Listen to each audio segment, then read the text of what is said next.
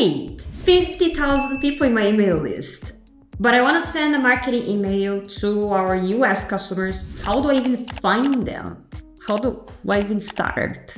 That's where HubSpot lists come to the rescue. Instead of blasting the same email to everyone in your list, you can group people based on what actually matters, like whether they're customers or not, their location, behavior, or even what pages they visited on your website, so your email lands with the right crowd. Hi, I'm Tanita. I am a marketing automation consultant and HubSpot expert. Today we're going to talk about HubSpot lists. Okay, so first things first, where are lists inside HubSpot? CRM and then segments, lists. Just so that you know, HubSpot recently renamed lists to segments. So if you're seeing this name in your portal now, don't panic. They're the same thing, just with a new name. Okay, so what is a list/segment inside HubSpot? It's basically a smart group of records, right? You can create lists based on contacts, companies, deals, or tickets that share something in common. Instead of treating all of your contacts in the CRM, all the people that you have in your contacts list, the exact same way, you can organize them into smaller, more meaningful groups. This is an example of a list here. Founders, right? In this list, I'm putting all the founders that I have in my CRM. For this specific list, I only have one founder. That's absolutely fine. Okay, it's simply a way of organizing my contacts. Okay, so why do we use lists? We use lists to send marketing emails only to the right people, to build ad audiences, to power workflows, right? So automations only apply to certain contacts, or just to keep your CRM a little bit more manageable. So now that we know why, let's do the how.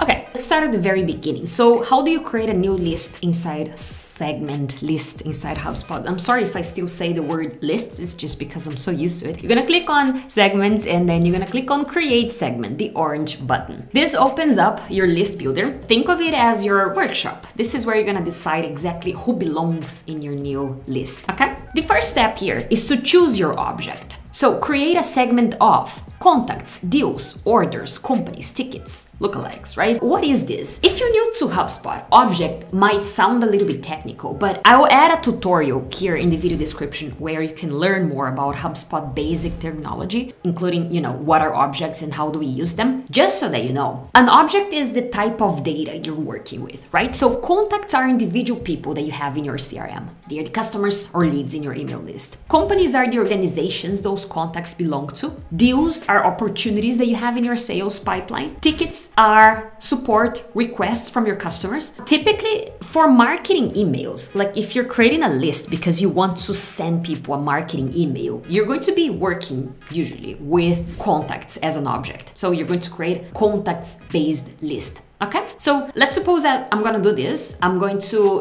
go ahead and use this list in a marketing email. I'm gonna go ahead with the option contacts here. So I have to select this before creating my list. Okay, perfect. Here there's some information about segments. I can also use AI to create my list as well, but just because I want to give you the full process here, I want you to be familiar with the entire process. We're going to learn how to do this manually, and then of course you can always come back here and add a prompt to build lists faster later on. Okay, let's go ahead and let's click on next. Cool. So I'm inside my list. What do we have to do now? Here is where the magic happens. Filters. Filters are basically the rules that you set to decide who gets in and who gets left out of your list segment, right? Let's say we only want to reach founders with our marketing email. So basically what we're doing is we're gonna add a filter that captures all the founders that we have in our CRM. Now, how do I know who is a founder and who's not a founder in my CRM? Well, typically, in an ideal world, we're using HubSpot properties to help us identify who is who inside HubSpot, right? And so the idea is that you're always updating a property to indicate what are your customers' job titles, right? I'm using a fictional example here. Think about a B2B scenario, right? And you're updating a HubSpot property called job title. In this case here, what I have to do is actually add a filter based on the property job title, right? So when I click to add a filter here, I see all these different options here. I can create a list based on properties, as I mentioned just now. I can create lists based on interactions with my ads, interactions with my calls to action, interactions with my documents, a list of all the people that filled out a specific form or engaged with a specific marketing campaign. We have so many options to work with. Just for this example, just so that we can get started somewhere here, let me go ahead and let me add a contact property as a filter for my list. So, job title. Now, there are many options to work with here, okay? When I select a property to use as a filter for a list, I can go for the options is equal to any of, is not equal to any of, contains any of, doesn't contain any of, you know, so many different options to work with here. Just so that we don't spend too much time talking about all these different options that we have here, take a look at a link in the description of this video. I added a resource for you so that you can read a little bit about these options here and understand what they mean. Just so that you know, if I'm looking for founders, right? Job title is founder. Basically, I'm gonna use the option is equal to any of. Means is equal to, right? And I'm gonna add the option founder here, okay? The other options are, you know, is not equal to any of. That could be something that I'm creating a list on all the job titles except founder, right? Is not equal to founder. In that case, I would exclude founders from my list. Contains any of, you know, the word, for example, manager could be in there, right? So I could build a list of all my marketing managers, sales managers, right? Contains any of the word manager. These are just examples that I'm giving you here, but I don't want to spend too much time here because this is a whole world in itself. So please take a look at the link in the description of this video so you can read more about these options here. For now, is equal to any of founder means we're going to capture all the founders that we have in our CRM, okay? And when you click to add a filter, HubSpot is going to automatically select people that meet that criteria that you selected. But Talita, how can I double check this? In this case, is Maria really a founder? I don't know about that. Well, you can actually go to their contact profile and double check and make sure HubSpot is doing a good job here. How do I know this? Well, I have to actually look at the property job title, right? Let me just do this together with you. Job title. Job title is filled out with the word founder. So Maria is a founder. That's why Maria is in my list. Okay, so you can always check the contacts that you have here. You can always check them and make sure that HubSpot is selecting the right people. But don't worry, HubSpot will be selecting the right people, okay? Just so that you know. And that's pretty much it, right? So once you're done with your segment/list, you can rename it. Just as I did with my other list, I'm gonna just give it a name.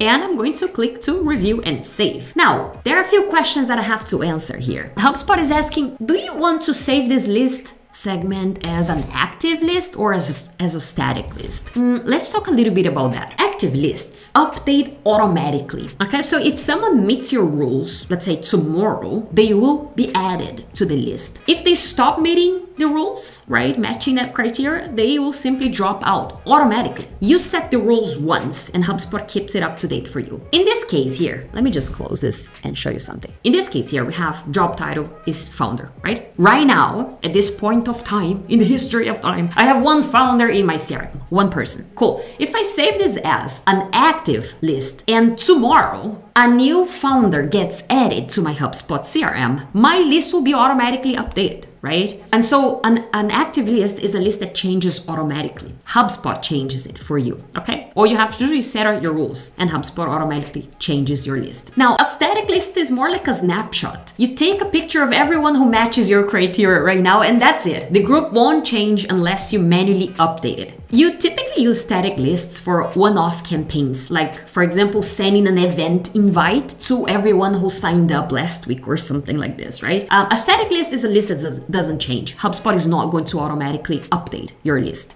In this case here, if I save my list of founders as a static list, I'll have one founder forever, basically. Does that make sense? Cool. Once you're done choosing what kind of list you're going for, you're gonna click to save it, and that's pretty much it. This is your very first HubSpot segment/list. And now let's talk a little bit about different types of options that we have when creating lists. I want either a coffee or a wine. No, I want a coffee and a wine. Okay, so here is where things get fun. You don't have to stop at just one filter per list. You can mix and match filters by using and or, for example, let me reuse the exact same example from the list that we built just now, right? Job title is equal to any founder. What if I want to select only founders that are based in a specific country? For example, the United States, right? In this case, I have two types of criteria for my list. Job title is founder, country is United States. So in this case, what I can actually do is go for the option and add a second filter based on, this time, country. United States. Let's see my list changing here. I don't have anyone. right? I don't have anyone in my list that matches this criteria. Probably because Maria, which was the only founder that I had, is not based in the United States. Let me do something else here. Let me change from founder to something else. I know that I have more marketing managers in my CRM. Let's see if my list changes. Sometimes lists, they take a while to update, but here you go. I have Jennifer Lopez, Emma Watson, and Keanu Reeves. Amazing, they're all marketing managers based in the United States. Talita, I wanna double check, is Keanu Reeves really a marketing manager based in the United States? Let's check. Let me go to Keanu's profile and I can see inside his properties list that country is equal to United States and job title is marketing manager. Whoa, amazing, right? Keanu Reeves does a little bit of everything, indeed. But this is essentially how you use the option and. When you go for the option and, you are narrowing down your search. You're adding 2 or more types of criteria at the same time. And someone only gets added to your list if they meet both criteria at the same time, okay? If Keanu Reeves was not based in the United States, he wouldn't be in my list. But Talita, what about the option or? If you're using the option or, someone must meet either one criteria or the other. Let me give you another example here. Someone is either based in the United States or in, let's say, Argentina, for example. So in this case here, someone joins my segment, whether they're based in country, United States, or country, Argentina, okay? And once again, I can obviously click on their profiles and go and double check that this is the case, right? So, and you're narrowing down your search, okay? In my example, if I go for the option and, I'll have wine and coffee at the same time, right? If I'm using or, I'll either have a glass of wine or a cup of coffee. Honestly, I'm happy with whichever I get. What a mix.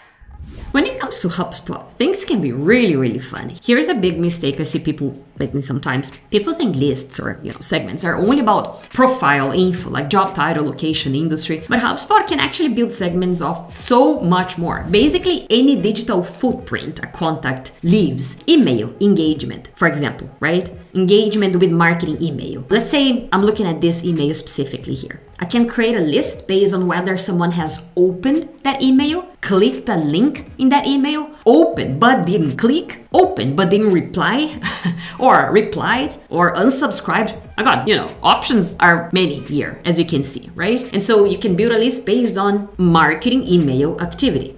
What else do you have here? Form submissions. Here's another example. If I click to add a filter based on form submissions, I can go for this form here, for example, and I can choose whether someone would be added to my list based on they have filled out the form or they have not filled out the form, right? I also have website activity, such as page views, for example. Someone has visited my pricing page 3 times last week, which is, by the way, a big buying sign, right? So HubSpot lists or segments are really, really powerful. You're not just grouping people by who they are, right, according to their properties. You can also group them based on what they do. This is a big aspect in marketing because you definitely want to nurture contacts based on their behaviors, right? If they are looking at your pricing page multiple times, hey, that's something for us to think about there. Perhaps we can engage with them and we can ask if they need any help, if they have any questions about our products or services. This is really just an example. There's much more that you can explore here, okay? In the description of this video below, I am actually adding a few resources that you can take a look at when it comes to building lists based on other things other than just contact properties, right?